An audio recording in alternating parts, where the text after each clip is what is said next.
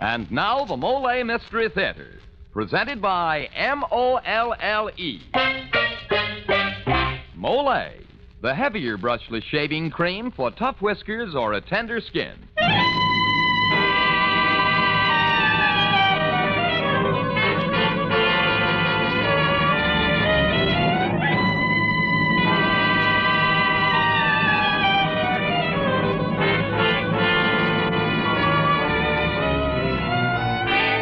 Good evening. This is Geoffrey Barnes, welcoming you to the Molle Mystery Theater, the program that presents the best in mystery and detective fiction. Tonight's mystery by Sanford Schlesinger is entitled Zelma's Boy. Stars Betty Gard and features Walter Vaughn and Ronnie List. Larry was 13 years old. It wasn't his fault that his father was a thief. Surely a child is not to be blamed for the sins of his parents, and the treacherous blood of a criminal doesn't pass on to the next generation, not even where murder is involved. Or does it? We'll let you decide about Zelma's Boy. Well, say, Mr. Barnes, sounds like you've given our listeners a real toughie tonight. And speaking of toughies, men, here's something that makes tough whiskers easy to shave. It's that old smoothie Molle brushless shaving cream. Yes, sir, it's smooth. So smooth. It's slick. So slick. It's the smooth, slick shave you get with M-O-L-L-E. Molle, the heavier brushless shaving cream for tough whiskers or a tender skin. Try it. Molle. And now for tonight's Molle mystery, Zelma's Boy, starring Betty Gard.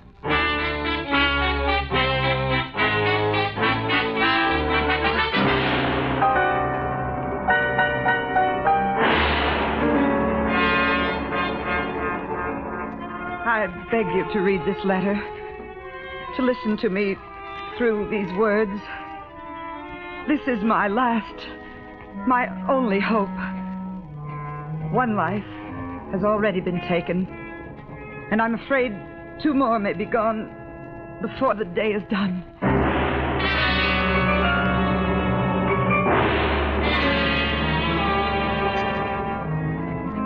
My sister, Zelma's boy, came to our house a little over 2 months ago. He was 13 years old, if you figure age by birthday candles. But if you judge age by mind and movement the way I do, then you'll know that Zelma's boy was a lot older than his boyish face would lead you to believe. I remember the morning he was to arrive. George and I had arisen at 6 o'clock to meet the train. Did you call to see if the train's on time? Yes. Now, please get through with your breakfast. I don't see why we had to get up so early just to meet him. He's old enough to take a taxi. If you hadn't stayed out so late last night, 6 o'clock wouldn't seem so early.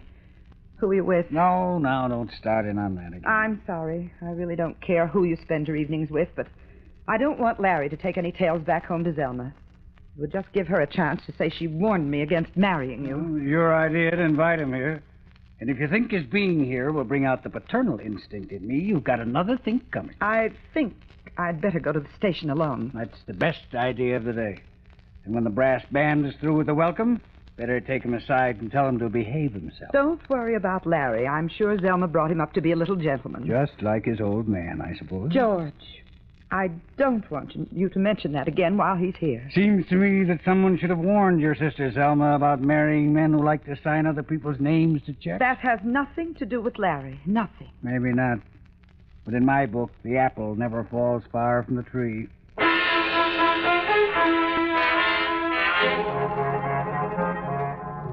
I met Larry at the station.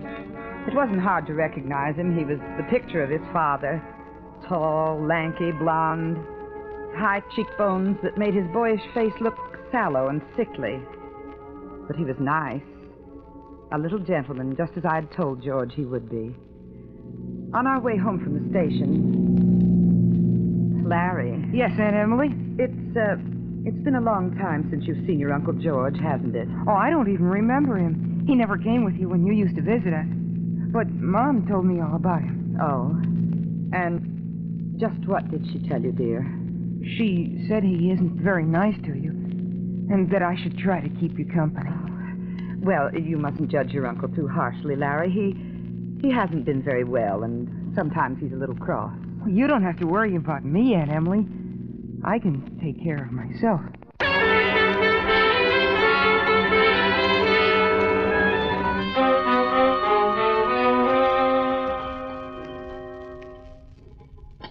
Now, is there anything else you'd like to eat, Larry? Don't be bashful. Nothing, thank you, Aunt Emily. Well, Emily, I got to get down to the office. If you're downtown this noon, drop in and the three of us can have lunch together. Why, I think that would be very nice, don't you, Larry? Well, I'm awful tired. If you don't mind, I think I'll take a nap. I had to sit up both nights on the train. Oh, you poor darling. Why did Zelma send you by coach? You came in on the Empire Express, didn't you, kid? Yes? It's an all-Pullman train. No coaches on it. Oh, I know, but there was a mix-up in the reservations, and I had to stay in the smoking room. Too bad. Well, we can have lunch together some other day.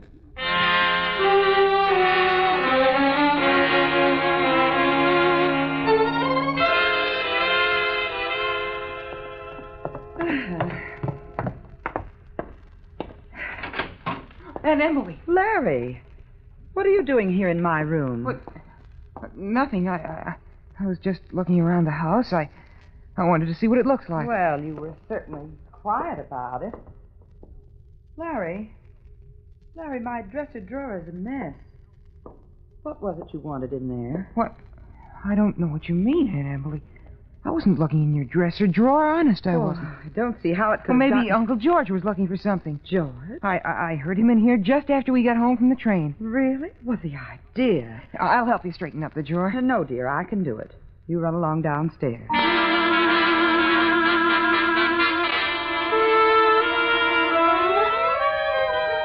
I forgot the incident almost immediately, but a few nights after Larry's arrival... Where are you, Emily? Emily, Oh, here you are. Have you noticed All dressed up tonight, I see. Going out again? Oh, never mind. Have you seen my tie pin? No, I haven't. You know, there's something funny going on around here, or maybe I'm going nuts. What are you talking about? The last few days, I haven't been able to find anything, it seems. This afternoon, I went out to lunch and had to borrow $1 from one of the boys. Could have sworn I had $5 and some change in my pocket last night. It's very possible that you were mistaken. Oh, this has been going on for the last few days, ever since... Ever since what, George? I wonder about that Empire Express story he told us. What?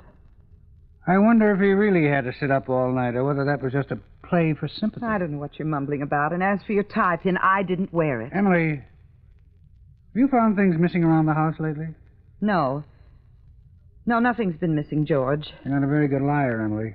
You know as well as I do that it's a kid. I don't know any such thing. Well, you will. Let's go up and have a little talk with your darling nephew.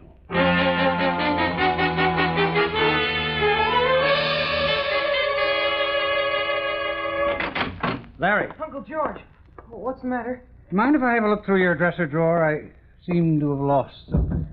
There's nothing in there except my things. I hope so, for your sake. I know there's nothing of yours in there. The drawers were empty when I put my clothes in. That I believe. Socks, shirts, ties. Ah, what's this? George, I wish you wouldn't go through the boys. Oh. Isn't this clip yours? Why, yes, it is. Well, let's see what else. Oh! George, what? Nothing lost, Emily. I just stuck myself with a pin. My tie pin. I don't know how those things got in there. Come here, Larry. That's it. A little closer. George! You had that slap coming to you, kid. Maybe you ought to be slapped every hour on the hour just to knock the rottenness out of you. I didn't take those things. Lie to me again, Larry. Because every time you do, you'll get it good. Understand? George, get out of this room and don't ever lay a hand on him again. Well, how can you stand up for him when the evidence is right in front of your eyes? I'm telling you, tricks like this run in his family. Told you that even before the kid got here. And you wouldn't stop at anything to prove what you say is right, would you? Just what do you mean by that? Let's just say I don't believe everything I see. Why? You can take it for whatever it's worth. You have your tie pin. Now you're all dressed to kill.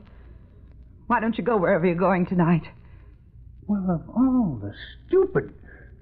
Oh, that devil.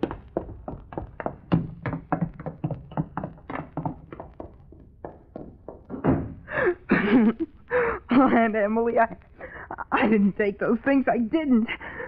You believe me, don't you? I'm not a liar. Of course I believe you, Larry. Your Aunt Emily knows you're a good boy. I hate him. Don't you, Aunt Emily? No way to talk, Larry. How can you like him when he goes out and leaves you alone? I'm used to it. Now you go to sleep, and by tomorrow all of this will be forgotten. No, it won't. I hate him. Everything Mom said about him was right. And I won't forget. Ever.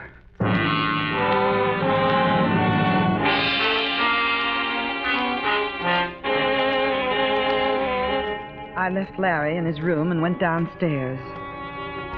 I slumped in the big easy chair and tried to read, but it was no use. A terrible feeling of loneliness came over me, and I began to cry. I just couldn't seem to stop. I fell asleep in the chair, but was awakened a little after 10 when I heard the front door open. George? George, what's the matter? You're white as a sheet. Never mind. Well, why are you pulling down all the shades? You're shutting out the air. Shut up. Huh? Why don't you go upstairs to bed? Where are the cigarettes? The cigarettes! Over here by the radio. George, I wish you'd tell me... Oh, stop pestering me. These rotten matches. No wonder you can't light that cigarette. You're shaking so that your hands, George. What's the matter? What are you staring at? Your hands, George. What happened? If I wanted you to know, I'd tell you. Now stop asking me questions. I can't describe the terrible, sinking feeling that cut through me when I saw his hands. Everything in the room began to blur, and I slumped into a chair and listened to the water from the kitchen faucet as it washed the awful red blood from my husband's hands.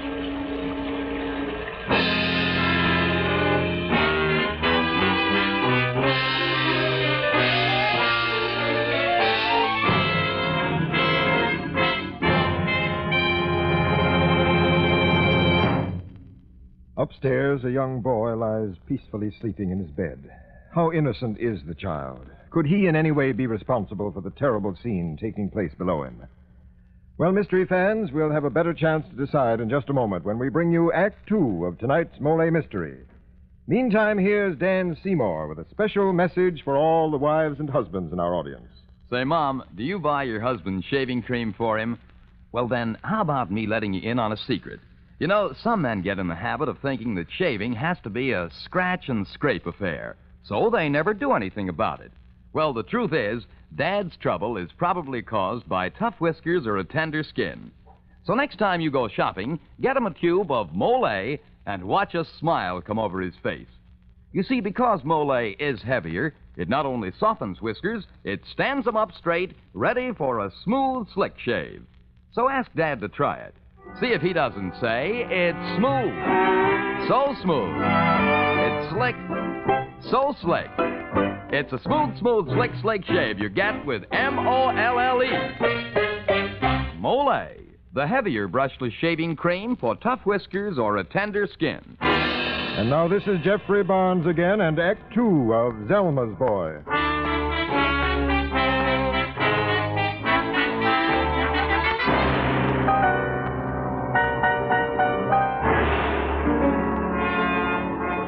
The next morning, I read all about it in the newspaper. At first, it was just another murder story. My eyes barely glanced at the headline, Girl Murdered in Canyon Park.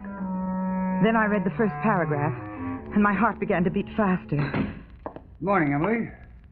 What's so interesting? Oh, nothing. Here, you want the paper? Thanks. 1 or 2 eggs? 2's all right. There was a girl murdered in the park last night. Just one piece of One toast. of the park policemen got there just after she was shot. I'd like the salt, if you don't mind. The policeman, that is, he saw the killer bending over the girl, but he got away unidentified. Hurry it up, Emily. I'll be late for work. Found the gun in the bushes near the girl that didn't have any fingerprints on it. I think the paper said it happened about 10:15, just a little while before you got there. Shut up! I can read. Then it was you. What do you mean it was me? I know it was. Oh, George, why don't you let me help you? You help me. That's a hot one. Sure, it was me. The cops saw me running. The girl, George. Who was she? Nobody. Who she was, nobody. Don't lie to Just me, George. like me, a poor excuse for a human being, but a sweet kid. Good company, nice to talk to, and... Well, you wouldn't understand. If you loved her so much, then why did you kill her? I didn't love her. There was nothing that even looked like love between us, any kind of love. Just met her in the park a while back, and we got to talking. That's all it ever was with us, talk. Nice, friendly talk. And as for killing her, it doesn't matter whether you believe me or not, but I didn't do it. The shot was from the bushes. When she fell into the grass, I bent down to see if I couldn't help her. I saw it wasn't any use. I heard someone coming. I ran without thinking. I ran. Then why don't you call the police and tell them so? Why should I want to get mixed up in this? After all, Emily, I didn't do it. There's nobody to say whether I did or not. Yes, there is, Uncle George. Harry, you've been eavesdropping. I was there in the park. I saw you. Why, you... George, let the boy alone. Oh, let him alone till he sees me swinging on the dirty end of a rope, huh? He saw. Do you get that? He saw. He's been listening outside the kitchen door to everything I've said. How do I know he doesn't just think he saw, huh? How do I know he isn't lying again like he always does? I'm not lying. I'm not. And Emily knows I never lie. Never mind that. Now listen, kid. Listen good. You say you followed me. Why are you asking him these questions? You know you won't believe anything he says. Maybe not, but that doesn't mean the police won't. Don't you think you abused the child enough? Emily, think I could talk a little better with Larry if you weren't around. So you can slap him again like you have before. Don't leave me alone, Aunt Emily. Larry, I'm really sorry I slapped you. I want you to try to forget all that for a few minutes and pretend like we just met. There are a lot of things you can't understand. Things about feelings and happiness and loneliness. You gotta remember that your Aunt Emily and I are married. We only have each other. Without me, there wouldn't be anyone to look after. Don't waste any tears on me now, George. I told you to shut up. What I'm trying to say, Larry, is this. If you say you saw me kill that girl, it won't hurt only me. It'll hurt your Aunt Emily, too. You wouldn't want that to happen, would you? No use, George. It didn't work. He isn't quite the child you think he is. No. He's no child. He's a devil. Get him out of here before I kill him!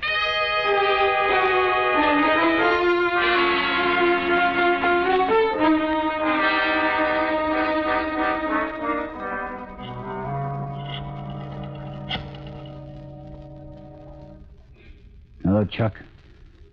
Chuck, this is George. Thought I'd better call and tell you I might not be down at the office for a while. George, I was... Quiet. Oh. Yeah, Chuck, it's the wife. Heart condition. Yeah, had an attack this morning. I thought I'd better stay home and keep an eye on her. Thanks, Chuck. Yeah, I'll be with you in a day or so. So long. You're afraid. Afraid of the truth. You're wrong, Emily. Then why don't you call the police? You know why. It's that kid. And if he was asleep in his room that night, he'd still say he saw me shoot her. You're quick to judge others by yourself, George. I'm ready, Aunt Emily. We're just going to the grocery store. We I won't... think you'd better telephone for your groceries. Wouldn't be healthy for me to let you out of my sight. All right, George. I won't argue with you. Just how long are we to stay in this house? That all depends. All depends on Larry. I'm going to cure him of lying. Cure him or... Or what, George? Don't worry. I'll cure him.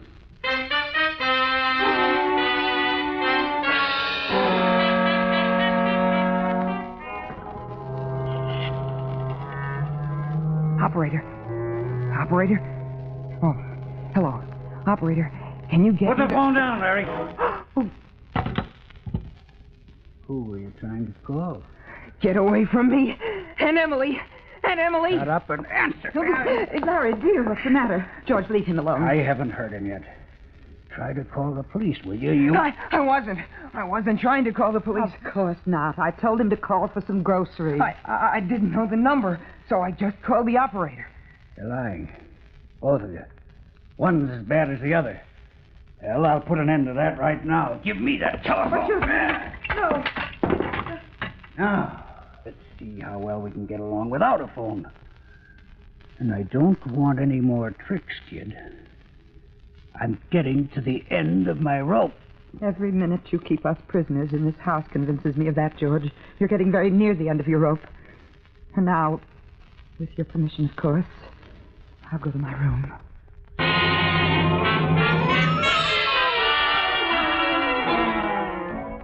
He's downstairs now, pacing, thinking. I don't know what he'll do next. I only know something terrible is bound to happen to the three of us in this house. If anyone finds this letter on the sidewalk, for the love of heaven, call the police.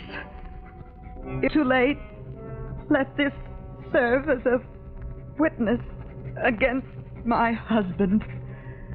Signed, Hummert Briggs.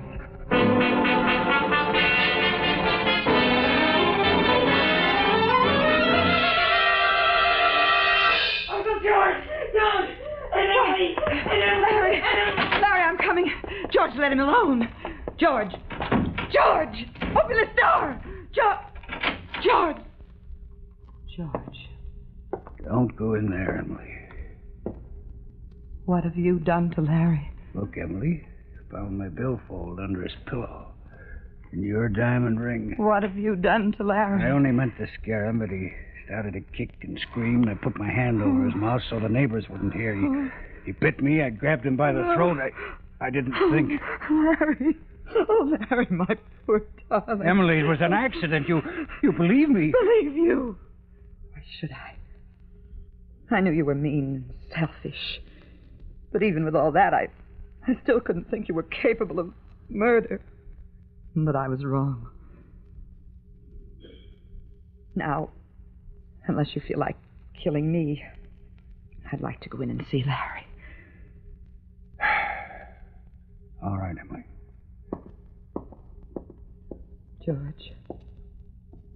George, where is he? What are you talking about? Isn't he What there? have you done with him? Well, he was here on the floor. George.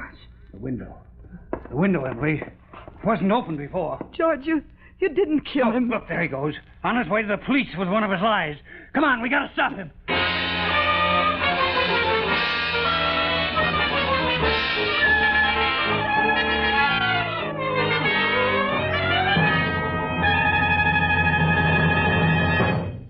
This is Geoffrey Barnes again. In just a moment, we'll bring you Act 3 of Zelma's Boy. Now, a word from George Putnam. One thing to remember about the most common type of dandruff is that many outstanding authorities say it is not a natural condition, but actually is caused by a germ called Pityrosporum ovale.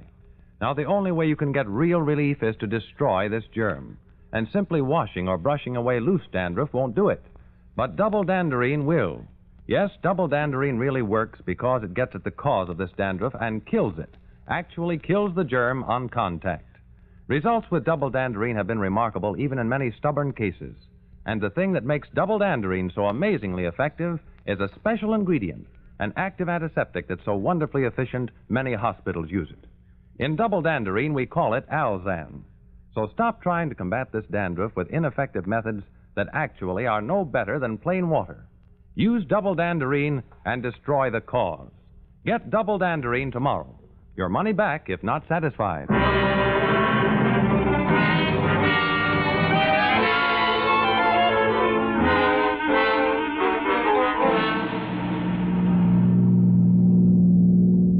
There's a police station up ahead. How do you know he's there? I don't, but I gotta go in and make sure. And if he is, just what kind of lies he's been filling them with. All right, hurry up, get out. Now, George, be careful. Oh, my purse. Now, look what you've done. Well, hurry and get it. I want to get it. What's that? Well, it's nothing. It's just an envelope I put my grocery list on. Let's see it. Oh, I thought you were in such a hurry. Give it a me. What? Thanks. A letter to the police you were going to toss out on the sidewalk, huh? You were really going to turn me in? George, Oh, skip it. If you think I killed her, there's nothing I can do about it. Nothing but face this thing out. Come on.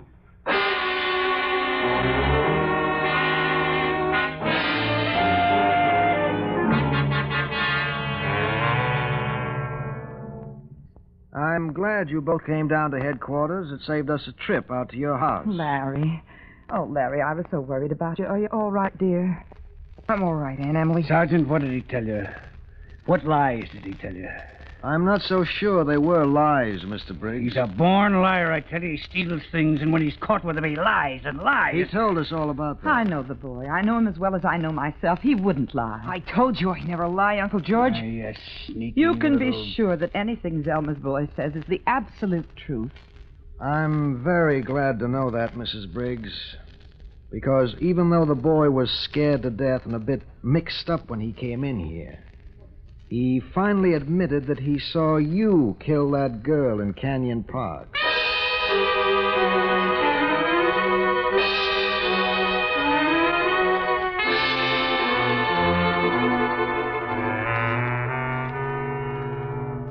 You can only stay a few minutes, Mr. Briggs. Hello, Emily. I'm glad you've come to see me, George. What do you want, Emily? I knew you were meeting that girl, George. I used to watch the two of you sitting there on the park bench, talking and laughing. I often wondered if you were laughing about me. We never laughed about you, Emily. She never even knew you existed. I hated you. I wanted everyone to hate you as I did. I took your tie pin and those other things and hid them in Larry's room. You accused him, but I stood by him. He hated you for that, and he loved me all the more. And then when you knew that he saw you shoot the girl, you wanted him out of the way. You wanted me to kill him. He would have told you that I shot her, but he knew I was his only friend in our house. I made him believe you'd call him a liar and beat him. Time's up. Let's go. Right away. Emily, I don't know what to... Well, I'm sorry. Goodbye, George. Goodbye, Emily.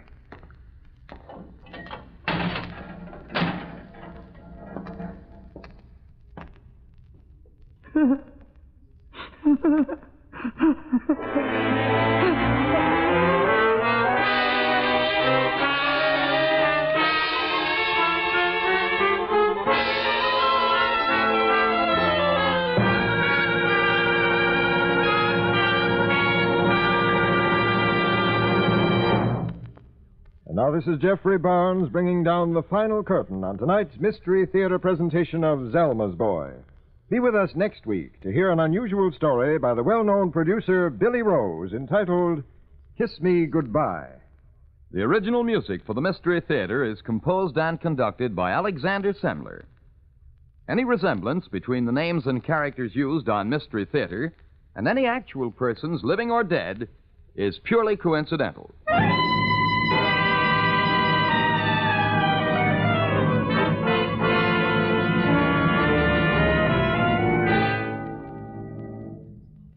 You know, sometimes when you're overtired, you go around with a chip on your shoulder. You're out of sorts with the world. Now, if you're that tired and pale besides, your doctor may find you have a borderline anemia resulting from a ferronutritional blood deficiency. Then take ironized yeast tablets. They help build up red blood cells, and that makes you feel better and look better. So take ironized yeast tablets to be the happy, healthy, energetic person you used to be. Ironized yeast tablets. And now this is Dan Seymour saying goodnight and asking you to be with us next week at this same time when the Mystery Theater presents Billy Rose's Kiss Me Goodbye.